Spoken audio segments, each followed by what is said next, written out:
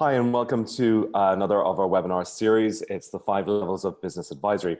And this is particularly pertinent given the talk recently around the world about the move from compliance to advisory. And we were attending a recent Xero roadshow where they said one of the 5 biggest challenges facing the accounting profession was making sense of advisory. So I hope we can bring some clarity to that today. You're really, really welcome to join us on the journey. Now, we're using Zoom, so for those of you who've got any questions, please ask them and we will get to them as soon as we can. Amy's here and she's going to be moderating. She's actually got Steve's screen rather than Amy, her own screen. Steve is on Amy's screen for some reason. So if that's a little bit confusing for you, don't worry. So if you've got any questions, please ask. If you've got an issue or anything, just raise your hand and we will make sure that Amy comes to you and tries to sort out any queries you've got. So let's get started. For those of you who don't know me, my name is Ainsley Damery. I'm the CEO of Clarity. We're a fintech startup that's using the power of blockchain, artificial intelligence, and machine learning to create a global advisory platform that bridges the gap between small business owners and their accountants, helping both to grow successfully. I'm joined by Steve Briginshaw, the CEO, and Amy Hayes, who's our head of getting stuff done. And she's unfortunately not on screen, but Steve, if you could just have a quick introduce yourself and say hi. Yeah, hi everybody. Thank you, Ainsley. So as Ainsley mentioned, I'm the COO, Chief of Ops here at Clarity. Great. So just a little bit of background into us and how we've come to Clarity, and to give you a little bit of context. We're both accountants, Steve and I, and we had our own practices. I sold my practice actually last year to Chrome. So I came from a small business background. My dad left corporate world when I was quite young, and it was very obvious at a very early age the challenges that are faced by small business owners, the issues with cash flow and cash flow management, getting customers, looking after team, etc., etc. And he really struggled at that time to get help and advice because most of his friends were employed and his accountants were really, really focused on just doing the accounts and tax returns. And so it was really, really possibly a lonely place for him. And I certainly appreciate that now. At KPMG, of course, it was a completely different story. Big firms getting big level consulting and big level advice and paying lots of money for it.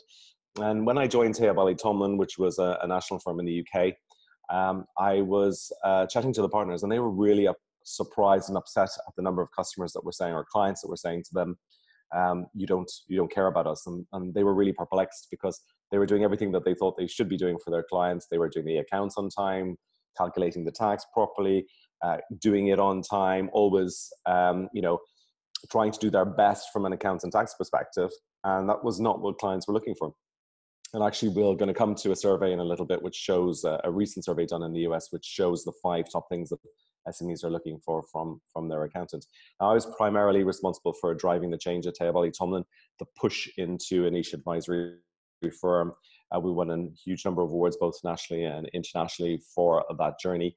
And it was a tech-enabled advisory firm in effect, because we were using the power of cloud at a very early stage, and we got to understand how cloud could make a massive difference to us to be able to leverage advisory and to be able to embed advisory through all our services. And that's primarily why we created Clarity.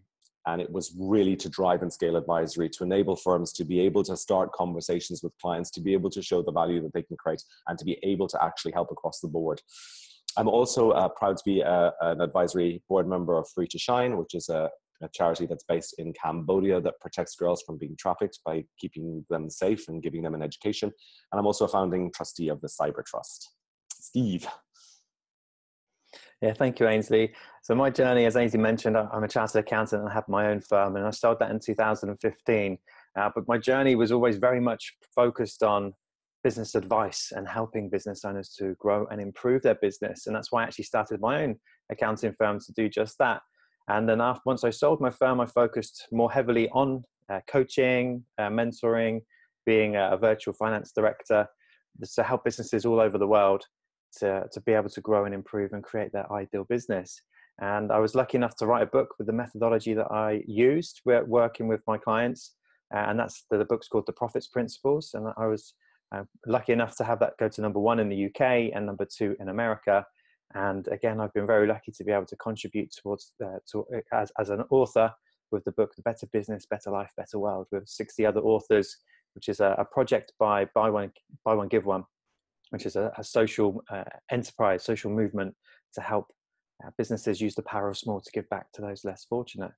So I've also been very lucky, as you'll find out, that Ainsley's won have quite a few awards actually. I was lucky enough to win a couple of awards myself, and so was my firm. And like Ainsley, we both speak at on different topics all over the world. So we're very lucky and grateful to be able to share our message with you. Thanks, Steve. And just a little bit of background to why we get out of bed in the morning. So Clarity is all about making business simple. Our purpose is to give every business owner clarity so that they can build a better business for themselves, a better life for their family and team, and ultimately contribute towards creating a better world. And as an organization, we support the UN Sustainable Development Goals. And if you're unaware, the UN Sustainable Development Goals were signed off in 2015 by 193 world leaders. And if achieved, they would mean an end to extreme poverty, inequality, and climate change by 2030. And when Sir Richard Branson launched these goals, he said it was the first time that a world governing body recognized that it was individuals and small businesses that were going to change the world and not governments. And so it's really, really incumbent on us and business owners. You know, if you're unaware of the power of a purpose-driven enterprise and how important that is in today's world and how important it is for retaining and keeping staff and clients, then I would really encourage you to look into those. And, you know, I would, challenge you to just pick one goal and see what you can do with it. We do that through our association and partnership with Buy One, Give One, which is the global giving movement that Steve talked about. And, that's an amazing organization. And if you want to understand how you can embed giving in everything you do, then please let us know and we'll put you in touch with the guys from B1G1. Of course, you can do that also through local charities and local work. But Buy One, Give One is an amazing opportunity to do that internationally. And it's a very simple way for small businesses to give back and to benefit from the power of small. Now, the agenda that we want to cover today is we want to look at what is business advisory, because the term gets bandied around so much. In fact, we were at a conference a couple of days ago, and it was an amazing the amount of talk about business advisory. It's become the buzzword in the accounting world. Everybody's looking for new revenue streams.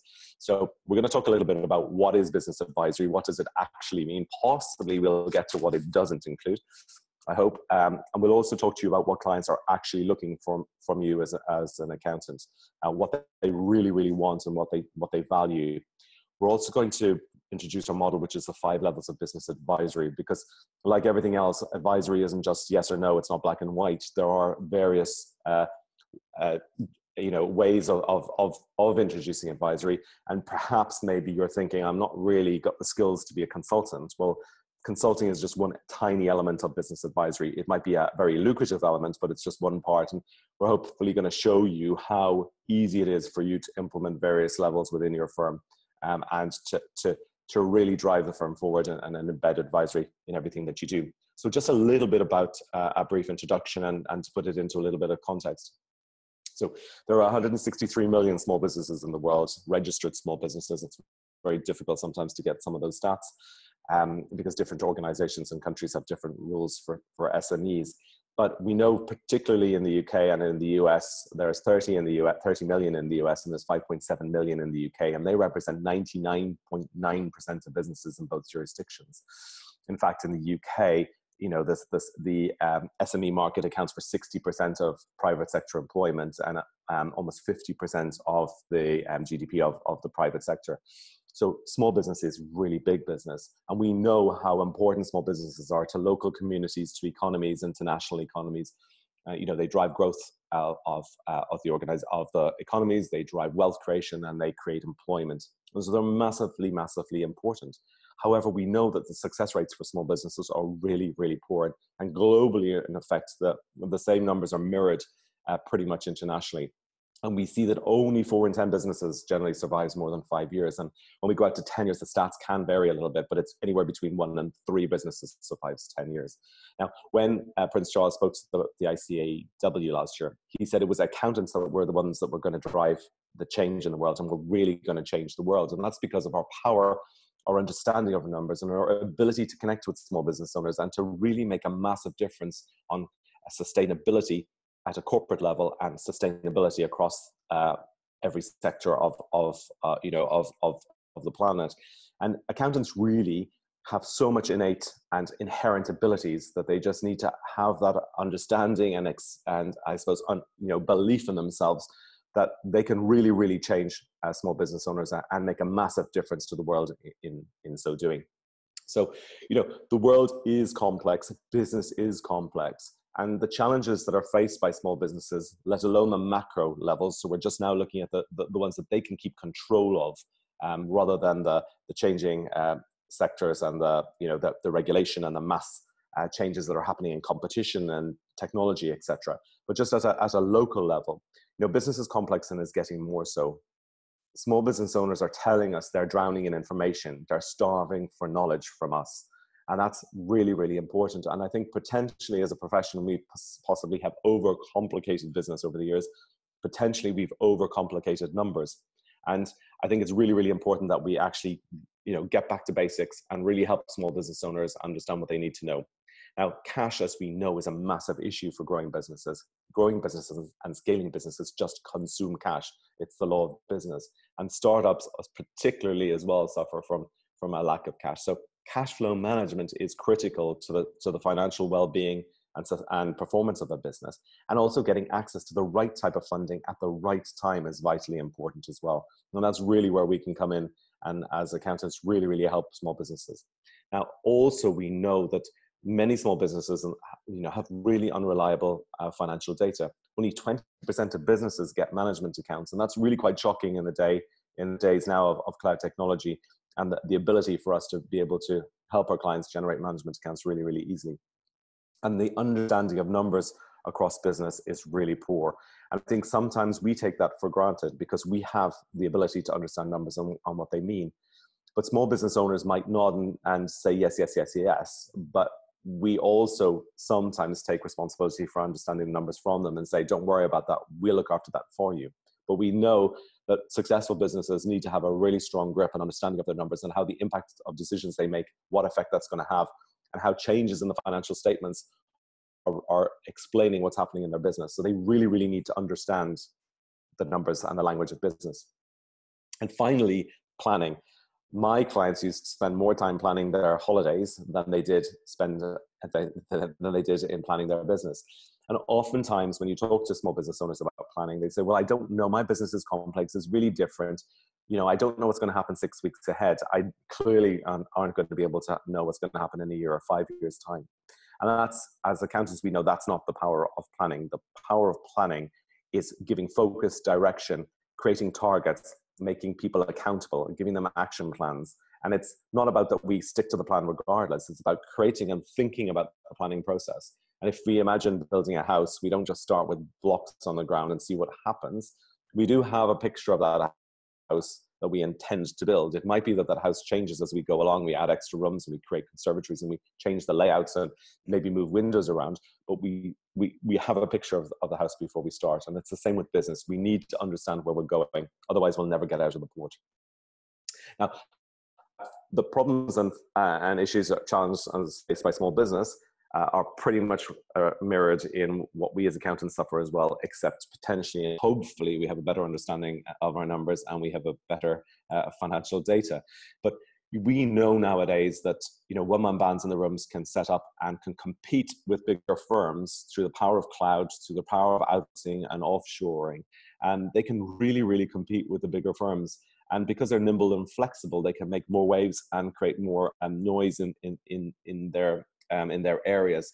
And so there's low barriers to entry and there's a massive downward pressure on pricing. And we also see as accountants that we're suffering from a massive change in the regulatory and legislative environments. And not only for ourselves, but also for our clients. And it's really bogging a lot of accountants down.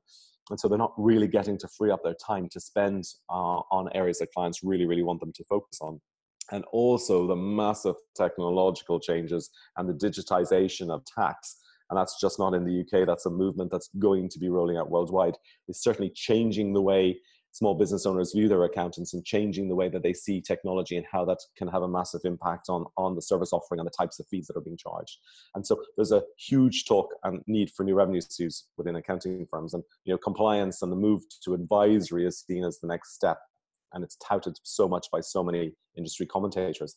But as accountants in practice, we knew how difficult it was to scale advisory. It's a tricky one. It's fine for the managers and partners at the top levels of the firm, but to be able to actually cascade that down through the ranks, to enable your frontline team to be able to deliver cost-effective advisory to every single business owner is really quite a tricky ask. And you might say, well, that's irrelevant, Ainsley, because a lot of small business owners, they don't care about that. They just care about us doing their accounts and tax returns. Well, hopefully we'll have some eye-opening data for you in a little bit. And I think as well, the amount of apps that are out there, there are so many going out there. It's really, really tricky to understand and identify what's really, really key. Now, looking at a study that was done in October 2018 in the US, and again, it will be pretty much mirrored in South Africa, UK, and Australia and New Zealand. These are the 5 top things that SMEs were looking for from their accountant. Now, being trusted advisor was number 1. And again, trusted advisor is such a bandied term. And oftentimes we don't really understand what that means exactly. But from our perspective, being a trusted advisor is being there as a friend, an intelligent friend, a sounding board, being able to help and mentor and advise and guide small business owners and being there for them when they need you.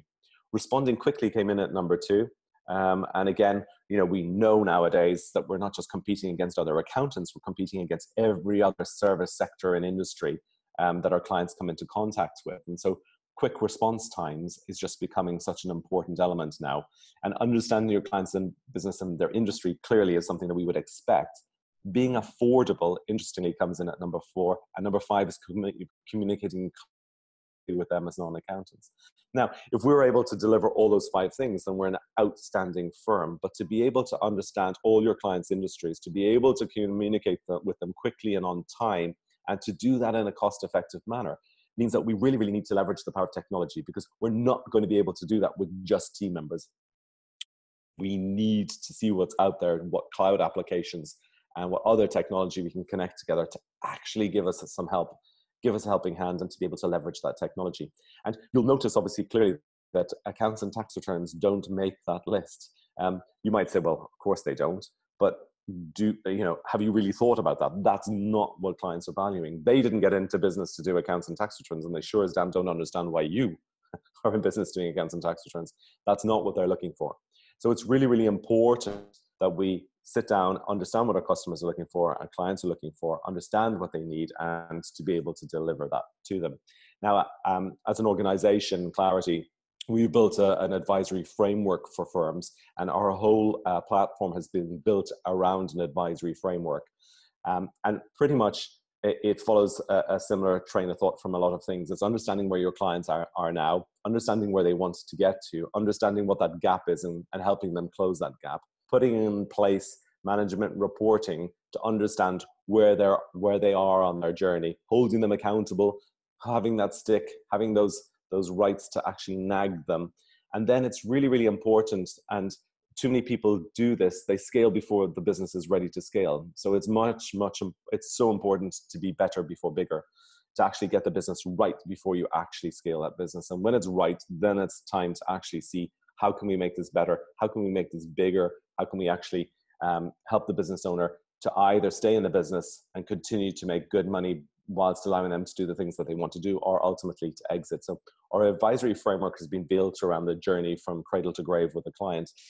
And we have other webinars on the framework and how you could put that framework into place in your practice. And we also have a webinar on our advisory process. And again, it's understanding where they are now, where they want to get to, putting in management reporting, giving them that support and accountability, and helping them then scale the business when it's right to scale the business.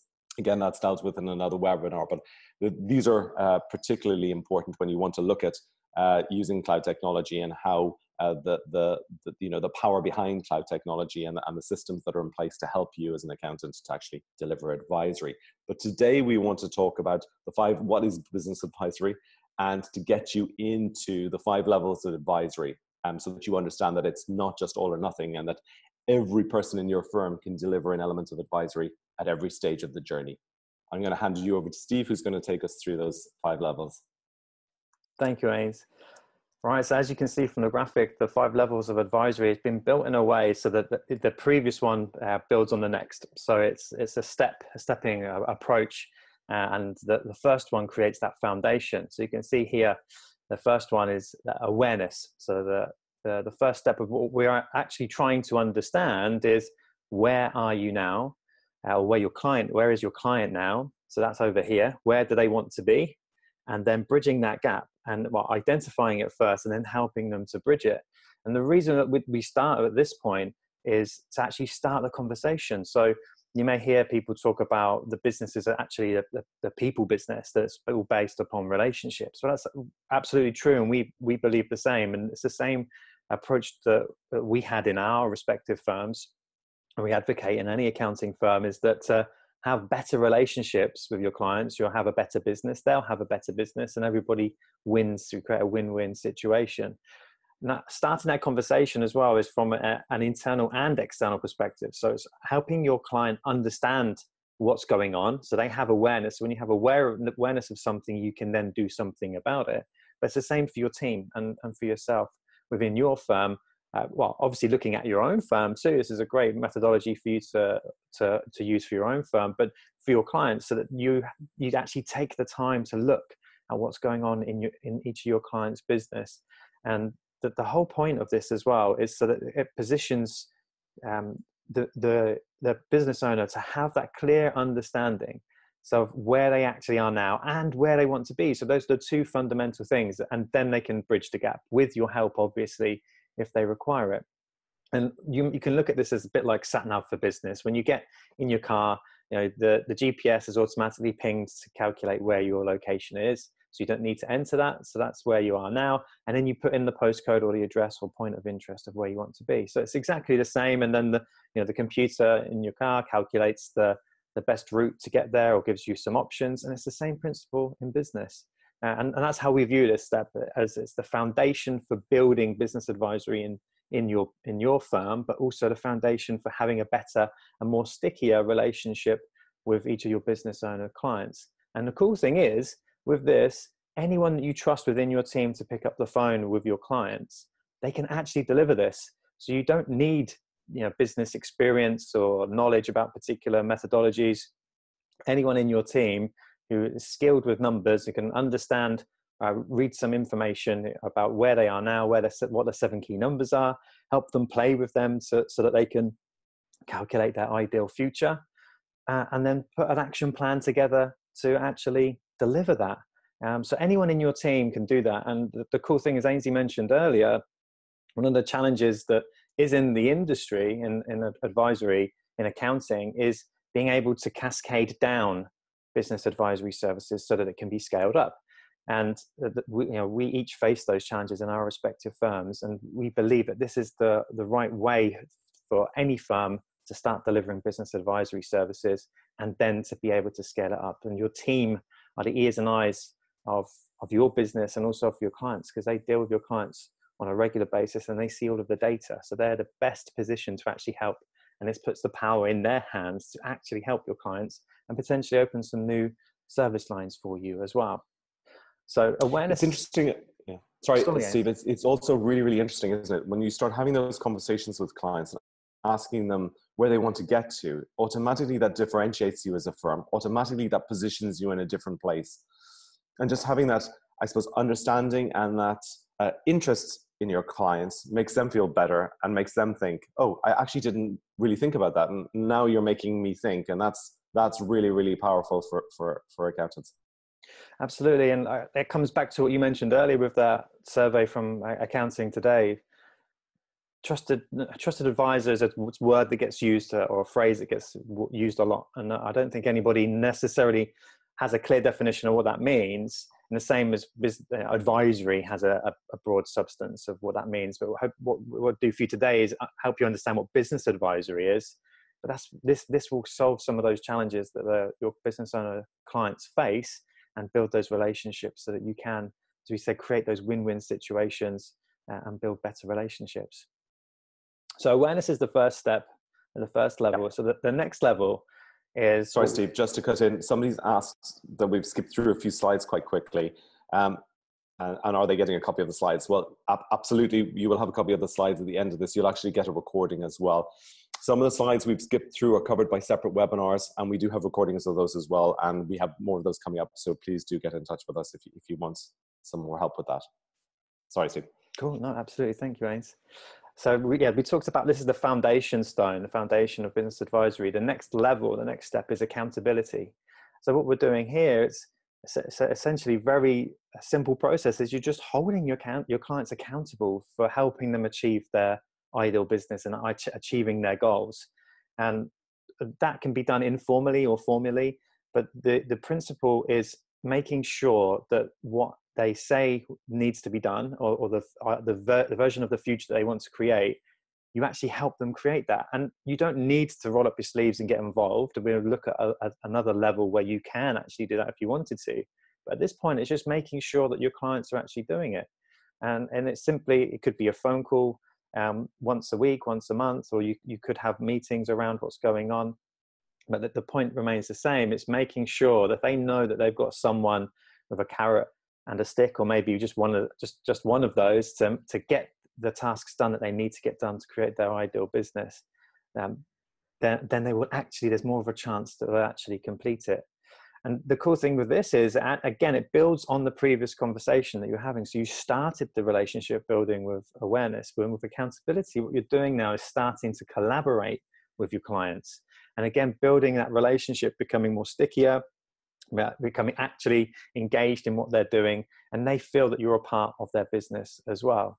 And the cool thing again with accountability is you don't need to have done it yourself. So Usain Bolt's coach, he wasn't particularly a great 100-meter and 200-meter runner, but he coached Usain Bolt to be the fastest man alive. So you or your team don't need to have done these things to hold accountable your business owner clients. You just need to be able to hold them accountable. So understand what it is that they need to do, and then help make sure that they do that. If they, whatever tasks they've set, maybe some tasks need to be broken down into smaller bite-sized pieces, but making sure that they deliver what they're supposed to do when they said they were going to do it. And the same for their team as well, that they need to be held accountable. And effectively, you become a trusted sounding board.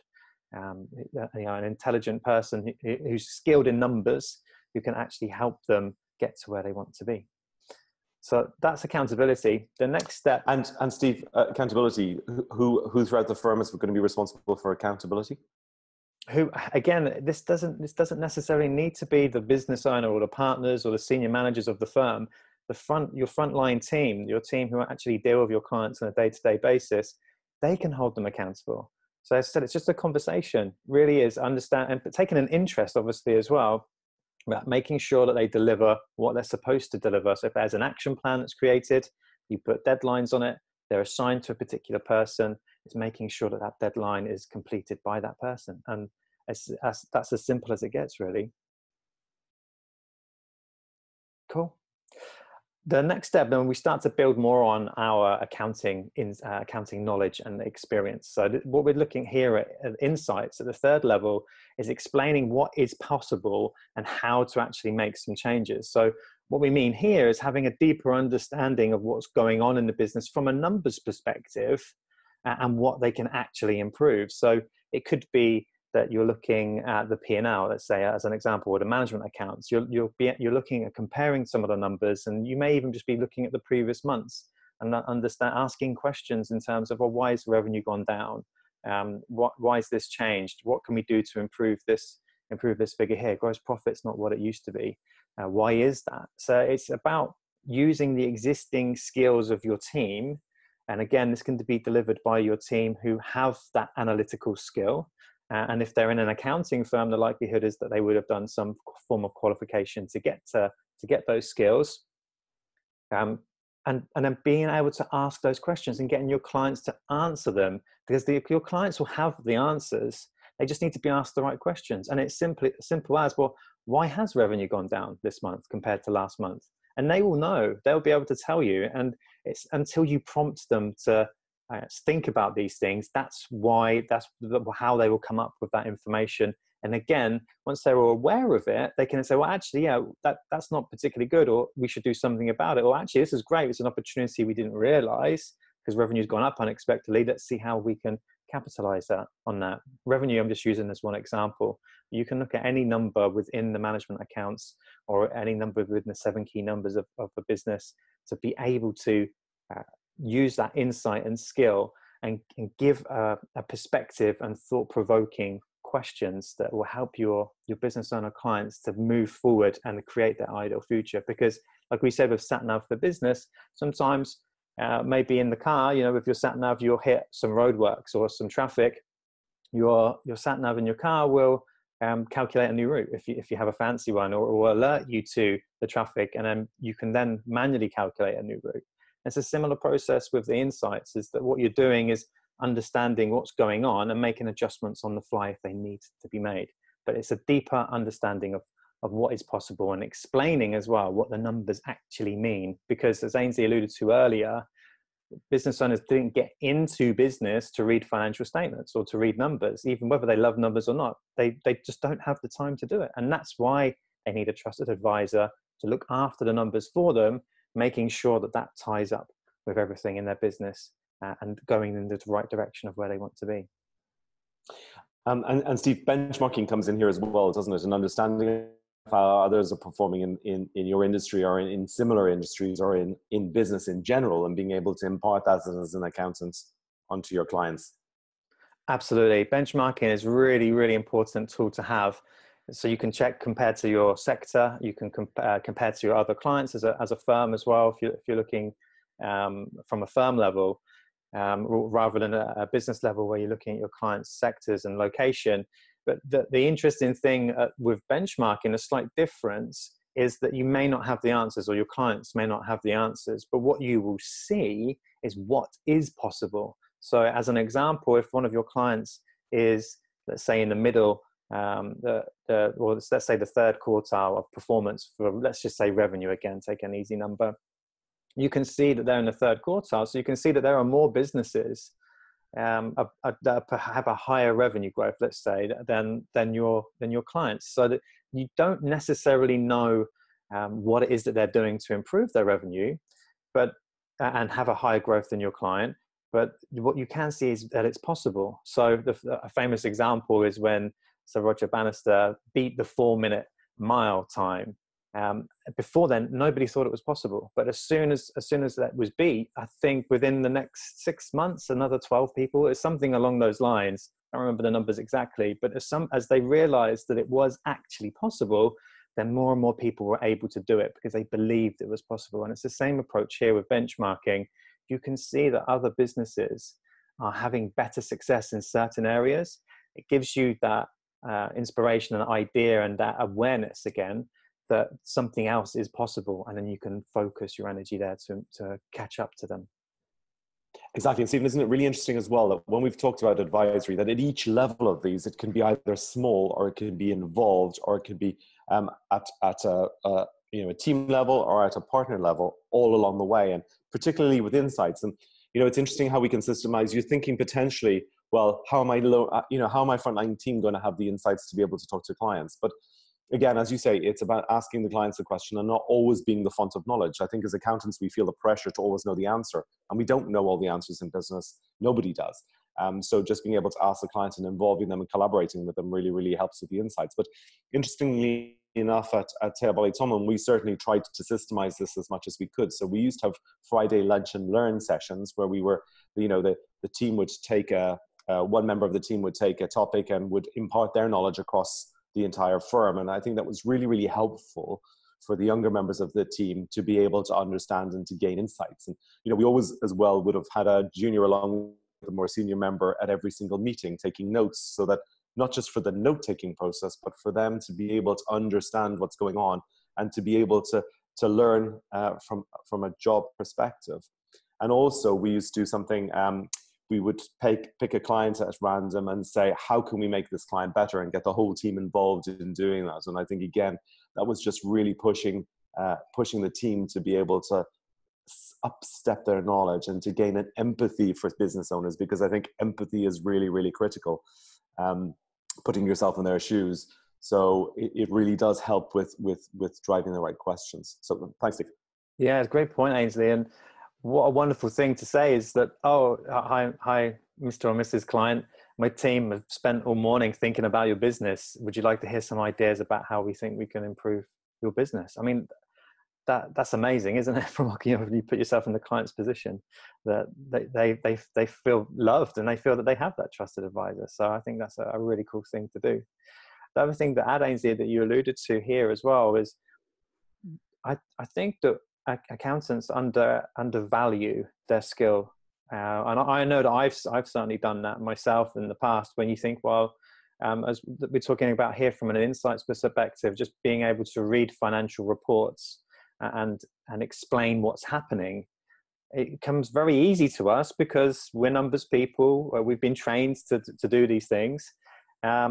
But for business owners, they may not be able to do that, and they may not understand them, or they just don't have the time to do it, even if they did.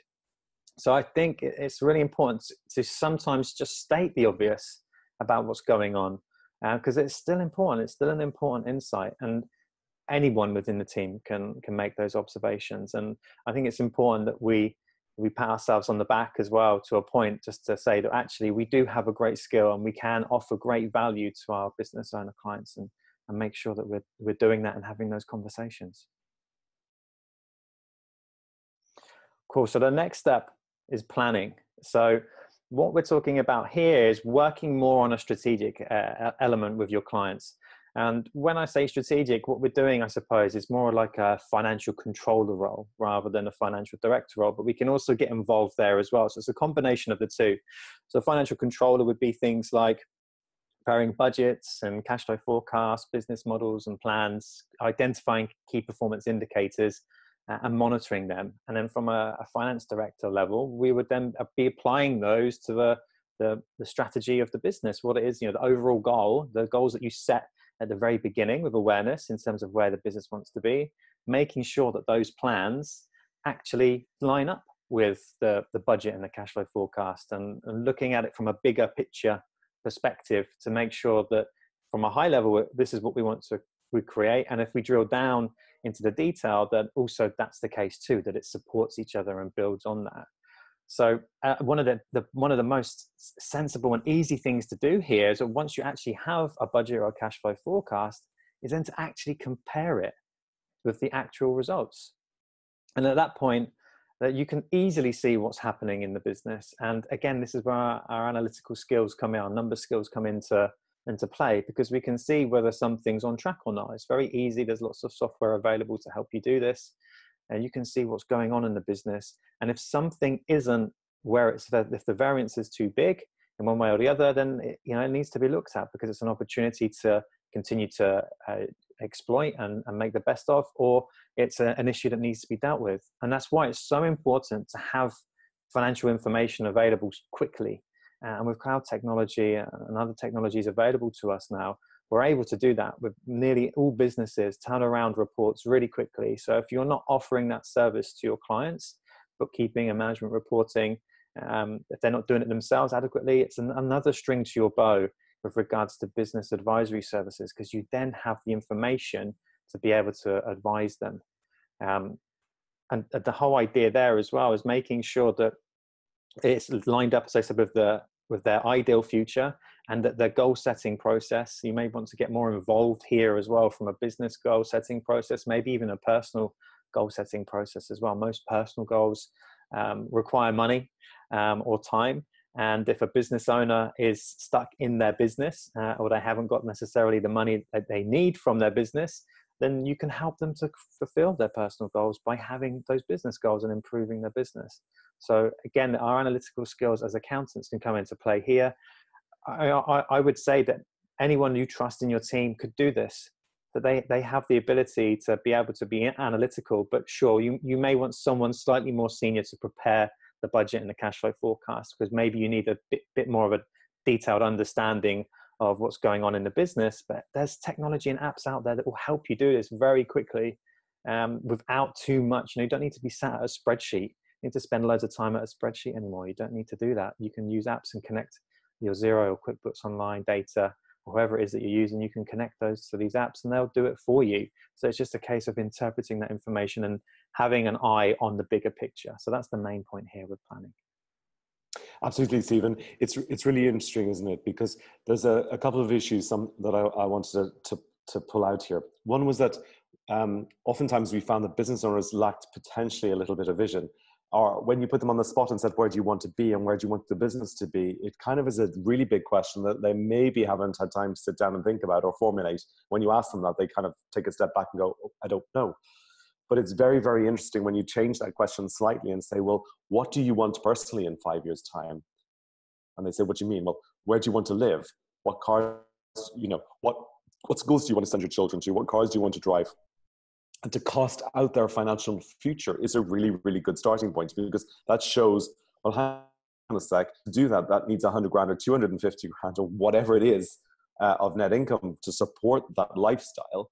And your business is here. And it's a big gap. And how are we going to help close that gap? And then that starts maybe the conversation. So actually, in 5 years' time, I need the business to be doing that. Well, to do that, it needs to have this much revenue, and it needs to, with this cost base, that's what it needs to have. And how do we generate that much revenue? So, it's easy for us as accountants to push the numbers side to derive the client's vision and to try and get them fired up and excited about their business. And the other point I wanted to mention too is that planning can be done simply, and it can be done more complex. For certain of our clients, for example, to get them on the journey, to get them started, we used to do, which I personally hated, but it got them started, was last year plus 5%. Because a budget with last year plus assumes that everything that went before is good and valid, and that we just add to it.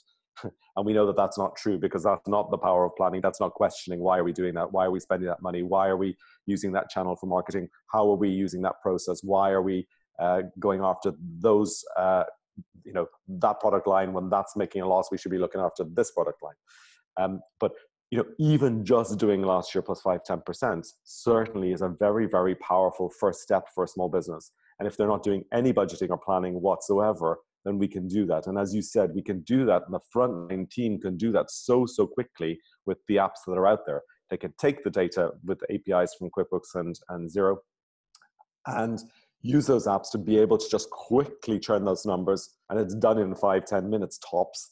And those numbers can be put back into their management reporting framework. So even doing that alone, I know with a client of ours that we doubled their profits. They went from 90 to 200K profits just by doing last year plus 10%, and every month questioning why they hadn't achieved the numbers that they had set themselves. And they did that primarily themselves and drove those numbers. So they got no new major contracts, no major changes to the business. Just doing those simple things made a big improvement.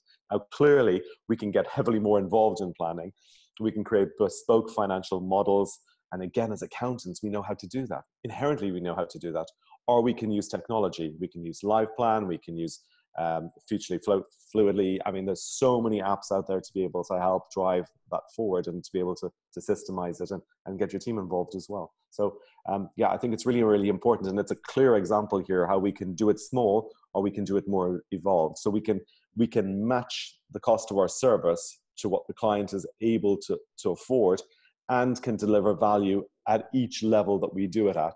And it's about just making those incremental changes, those little one-step changes that will eventually take the business on a different journey and make it more successful and more cash rich.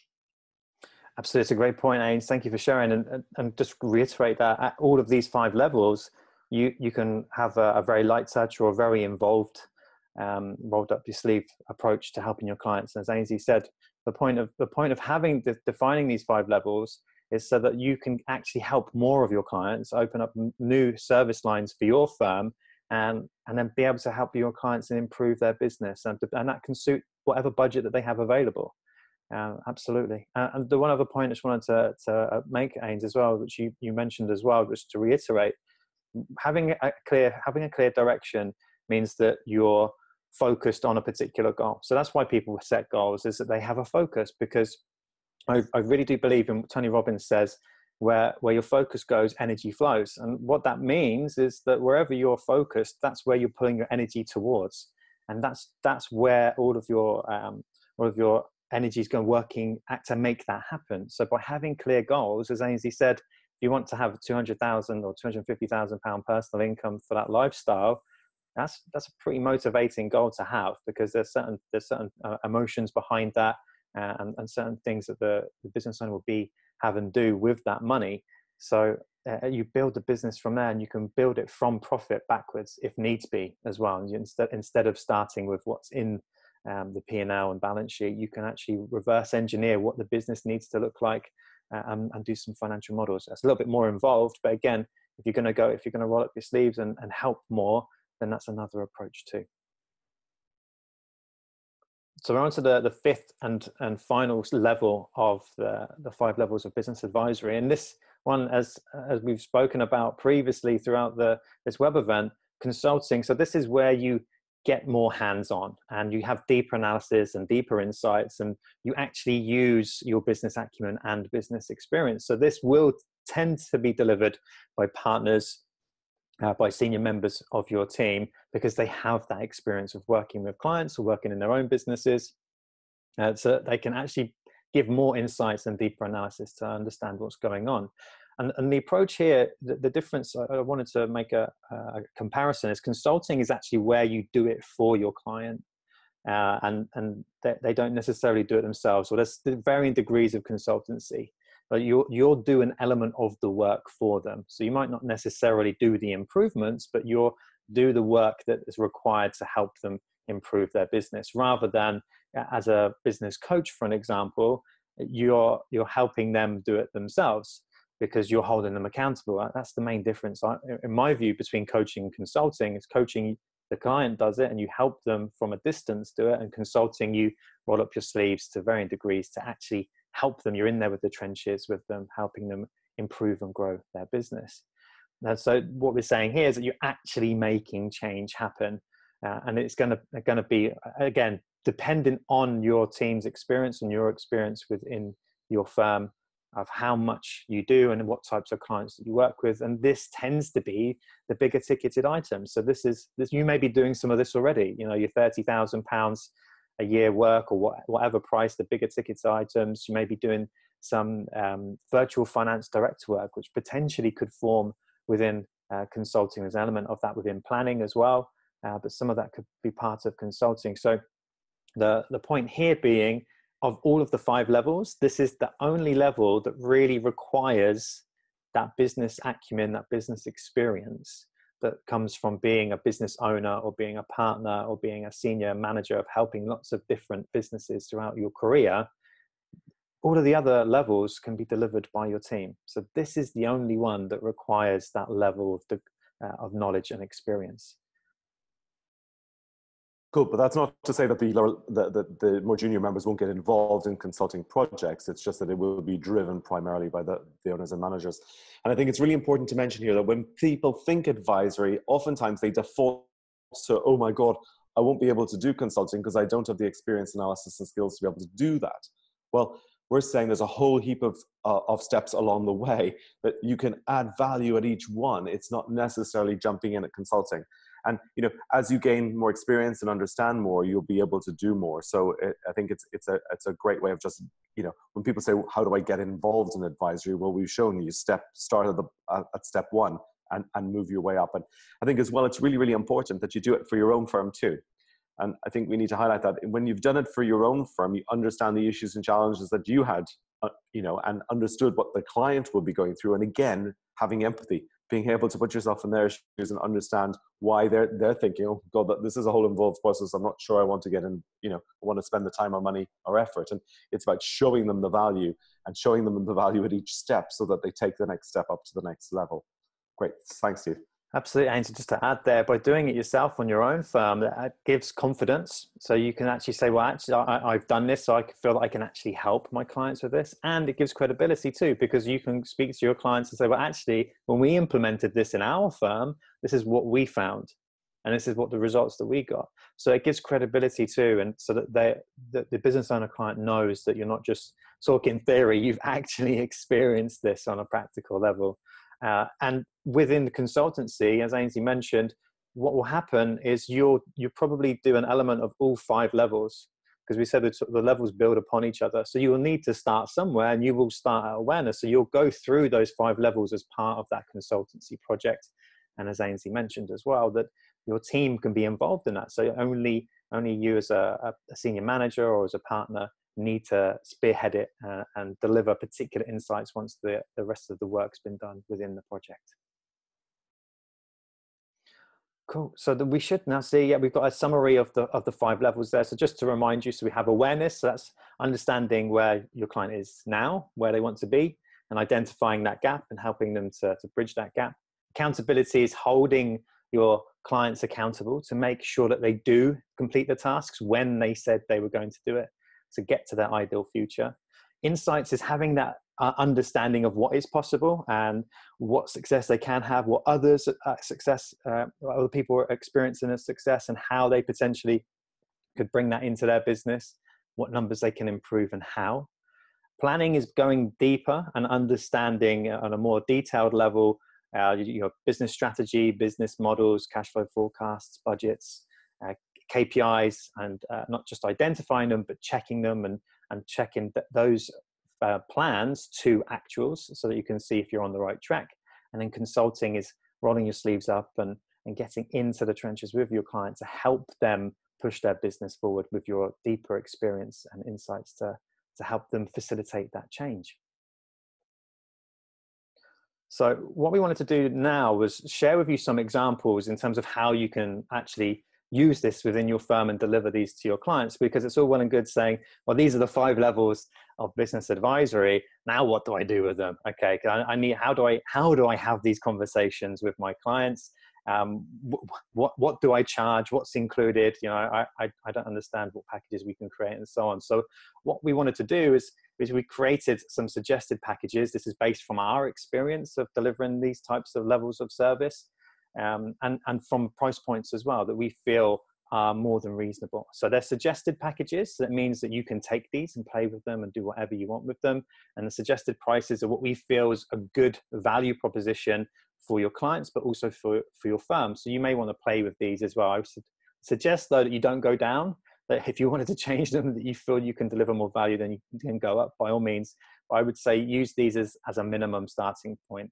And with pricing, it's a conversation starter. So if the worst case scenario happens and you're having a conversation with a client and you tell them the price, and if they object for any reason because of the price, it's just what that client needs is a little bit, they're basically saying, I don't understand the value, or I don't understand why the price is that. But basically it comes back to value, because it's an exchange of value. They're paying you something for something in return. So if they don't understand the value, them saying, oh, the price is too high or it's expensive, it's just, they just need to understand the value more. And if they don't, then potentially they're not the right client for the service. But just keep doing your best, just chipping away. And if you feel, if they say to you, you know, if the price was lower, that we would do business together, it's up to you then to decide whether you reduce the prices or not. But I would say don't do that. Stick to your guns and use these suggested prices. It's just an information exchange. And the more you speak to your clients, the better you'll get at demonstrating the value. And just to point out as well, you can actually deliver certain aspects of these for prospects as well. So with the awareness package, as I say, as an example, you could, if you're meeting a new client, a prospective new client, you could get their numbers from Xero or QuickBooks, calculate the 7 key numbers, play with the numbers of the future, and create an action plan in the room with your client. You can actually do that, or your prospective client, or you can do that beforehand and then show them during the meeting so that they can see what is possible working with your firm. And if you calculate, let's say for argument's sake, it's an extra 50K of profit, and that you can help them achieve that, then I'm pretty sure that as a business owner, they would want to work with you, having identified that that's possible, and played with those numbers with them to make that happen. So going back to the suggested packages and prices, what we've done is here, as you can see, we've created 5 different packages to suit the 5 different levels. So you can play with these as much as you want to, but we wanted to make it as simple as possible and easy to implement within your firm. As you can see, awareness is 6 monthly, going through the numbers, so where they are now, where they want to be, and calculating that gap and creating an action plan, and then having some monthly support potentially on making sure that those action tasks are completed, and if they need any help with implementing them into the system, sharing some knowledge maybe, or sharing some articles to help them do that. And the accountability builds on that, so you can see that each each level, like the steps, builds on each other. So with accountability, you can see that that includes accountability calls each month. And again, the idea, just to go back to the price, I would be astounded that if your business owner clients didn't find value in this, less than £100 a month, that you're able to deliver that type of support and service to your clients. So that awareness level, you see the suggested price for accountability is £157 a month. And then for insights, again, we're looking here, going in a little bit more detail. So there's more time with the clients. So we've got quarterly meetings here where you're going to interpret the information and explain what's possible with the numbers and how to help them, and include some benchmarking and analysis there as well. And then with planning, again, we're building on the previous work, but then we're adding in budgets and cash flow forecasting, again, using apps, leveraging technology, as Ainsley mentioned, those results from accounting today, all of those things to be able to deliver to your client, you need to be able to leverage technology, because you and your team alone aren't going to be able to do that without leveraging technology. So use technology to create those extra reports and help them get that greater insight, and help them with the plans and track their key information, and then compare those actuals, monthly actuals to the budgets and the plans, so that you can see that they're on track. And then consultancy is whatever you want to include, basically, so, to be able to help them on a more detailed level. And we would suggest that you start that from anywhere from £1,000 per month plus. So it gives you a good understanding of where to go, and what can be done.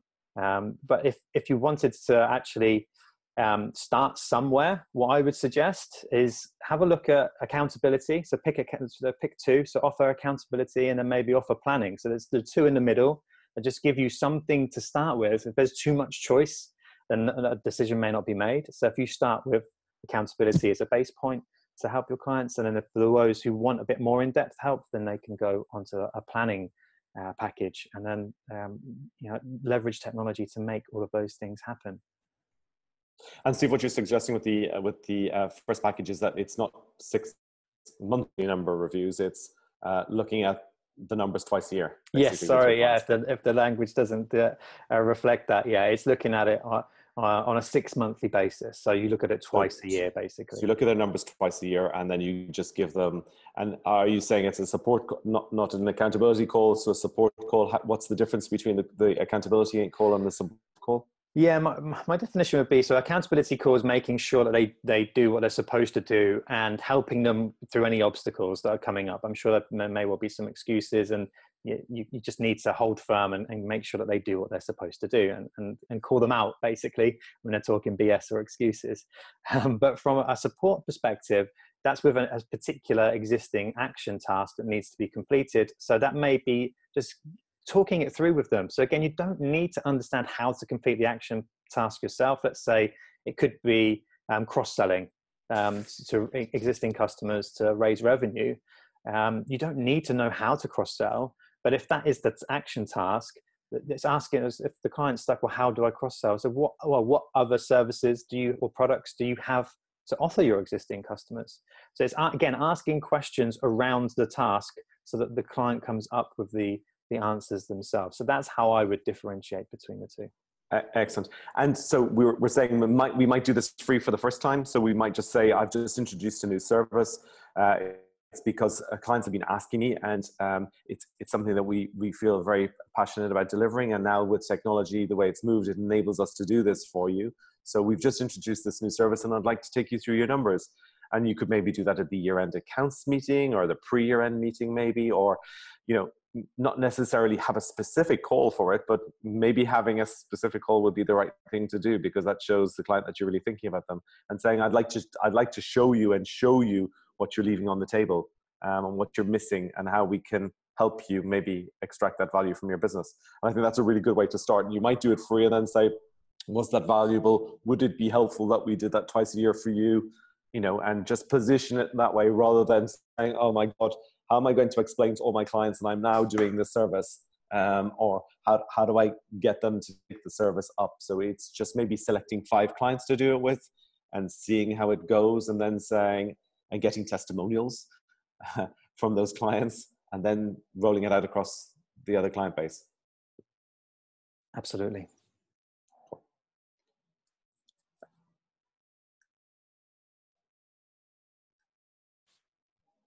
Great, Steve. So I'm conscious of time, so we've got only a couple of minutes left. So I just wanted to perhaps maybe talk a tiny bit about Clarity, and if you want to get more information about Clarity. So the Clarity platform we launched last month, and we focused on version 1 in 3 key areas, which was helping business owners get a clear understanding of the numbers and the performance drivers in their business, helping them understand the 7 key numbers. It connects directly with QuickBooks and Xero, so it takes the data via API and very cost effectively enables you to show the 7 key numbers, what differences and movements in those will do to profit and cash, and then about how helping you create an action plan to go about doing that. It's also got a step-by-step business development guide and program to create a world-class business, all structured around an online data room, which is where blockchain comes in. It provides trust, reliability, for the actual data that is stored in that data room to reduce due diligence costs and help business owners get access to cash and funding that they need to exit and grow. The benefits for small business of that is a better business advice, information all in one place, helping them understand their numbers and generate a strategic plan that can be created by any member in the team to be able to help the business grow, become more valuable, and get access to the cash and funding that they need. And from a small business, from an accounting perspective, it's cutting down the time on setting up. So there's no time-consuming setup. It can be worked straight out of the box. It'll help you give easier trends, benchmarking, and KPI analysis. It'll help you give better business advice for your clients and be able to scale that and cascade it down through the ranks to be able to scale it, as Steve said, giving you additional revenue streams and hopefully as well giving you a practice development program for your own firm. So if you want to arrange a demo, please get in touch with us and we'll be able to take you through that. We'll do that either face-to-face or you can join any of the webinars that we've got running for that. Hi, sorry, Ainsley. Hi, sorry to interrupt. Just got a question from Robert. Just a couple of minutes ago. Should we price separately from the compliance or include it in the total price? So I think, sorry, this was just back with the packages and pricing slide. So, yeah, I don't think there's any right or wrong answer there, to be honest. I think what often happens is with bundling, we tend to get scope creep, or we tend to get the client maybe not understanding the true value of everything that they do. So maybe for the start, you might want to price it separately. I know certain firms, like we, as a firm, we embedded advisory into every single client got advisory at every single level of the firm. And so it was always bundled in. But I think I am sometimes reluctant at bundling in that it just gets lost in an overall fee and potentially that value, it gets lost. Now, I know certainly in the latter years at Taibali Tomlin, we used a proposal software and app, which was very, very strong. We use Practice Ignition and Go Proposal if you're interested in looking at either of those. They're very, very strong at being able to show and demonstrate the value you're doing. And because they're easy for the team, our team used to do those renewals and extra work orders that were generated from those. And I certainly felt that the bundling in was a manageable process. But I think to start off, you probably need to identify it differently. I certainly would look at demonstrating the value first that you're going to deliver before you show them what it's going to cost, so that they can see clearly that they're getting far more value than what they're paying for. And again, we know that people are looking for a cost-effective solution. That doesn't mean they're looking for cheap. It just means they need to understand the value that they're getting from you for them to be able to say, actually, I want to spend that money. And what we're trying to say here with this 5 steps is we want clients to take the next step all the time so that they're not going in at £10,000 consulting fee, or I'm going to do a strategy session for £5,000. We're saying we can actually help you here, generate some revenue. You can see the returns, and now you can see why it's important to actually spend some more money doing a proper budget or taking the next step or making the next movement with us. So it is really not about going all in. It's about saying to the client, look, let's just get stuck in. And that's what we used to do at Taibali Tomlin. It was like, we want to do this for you, but let's just start the journey. Let's just take the first step and let's just do this and see what happens. And just doing this and seeing what happens means the client goes, I didn't realize how powerful that was. I agree. Let's move to the next step. And clearly this is where testimonials from your team and even just a prospect call, a conversation to say, rather, we're not going to sit at this meeting and talk to you about remuneration planning or structure or tax or anything like that. We're just going to say, this is what we can do for you. This is what a difference we can make to your business. This is what we can do to the bottom line. Where do you want to get to? How can we help you go there? Would you like to work with us? And I think, sorry, it's a long-winded response, Amy, but I would potentially start off with not bundling it in. And maybe as the client moves with you, it becomes part of the bundle, but I think it gets lost unless Steve has any particular contradictions there. Not at all. No, I completely agree, Ainsley. I think it's a great step is to start separate, because potentially it's a new service line. So you want to distinguish that as a separate thing as well. And as Ainsley said, show the value first, start with those few clients, show the value first, then talk pricing afterwards, once they've experienced the value. And then, I think you should be, if you're not using a proposal software for pricing and for proposals and seeing proposals signed and letters of engagement sent out, I think you should be. And what that enables you to do is, instead of bundling them in as packages and then having them set up, what we've suggested is, packages to get you started. But as I mentioned, pick them apart and put them individually into your proposal software and get your client to choose what they want. I think that's the important thing. And that's what the clients, in my experience, the clients will value the service more because they've chosen the bits that they want rather than having to have a prescribed service level. So that's something else to think about as you progress. Fantastic. Thank you so much for everybody. There are a few questions we haven't got to. I'm just conscious of time, so we will come back directly on those questions. Just to thank you all for your patience today. We've ensured that for everybody who's attended, that we've given a child protection from being trafficked, particularly a girl being protected from being trafficked, by giving her education for a day. So thank you very much for that. If you want any more information, please, we are across most of the social media platforms. So at clarity_HQ, we'll get you into any of our social media platforms. And, we share a lot of information and knowledge there. Please go to our website, which is clarity-hq.com. And if you want to read a bit more detailed background to where we were and see our white paper as to where we're going as an organization, what we're trying to do, then you can go to clarityproject.io and download the white paper there. So please get in touch if you've got any more questions, or if you want to arrange a demo of Clarity and see what we can do to help systemize and scale business advisory throughout your firm. I hope you have a lovely day, and thank you very much. Thank you. Thank you. Bye-bye. Thank you. Bye.